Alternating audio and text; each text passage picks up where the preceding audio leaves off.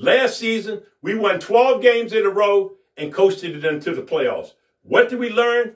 Either go hard or go home. We went home. This season, no OTAs, no training camp, COVID-19 protocol, lost games we shouldn't with no clear-cut identity. But now, we've won 3 games in a row, and yes, we have to get better at passing, but our bread and butter is running the ball. We are leading the league in rushing, and over the last 3 games, we have rushed for well over 200 yards, and we've won all 3. So we have our identity, and we have our running back rotation. Because once you know who you are and stay true to it, the rest doesn't really matter. Us Ravens fans, we used to being under pressure. We used to scratching and clawing.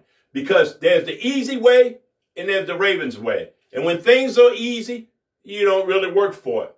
We have a top 5 team. We know our identity, we know our past failure, and we know what it takes. And we're ready. Because once you stay ready, you don't have to get ready. Beat the Giants. And as always, defense, don't leave home without it. I'm Captain Dee-Fense. I'm out of here.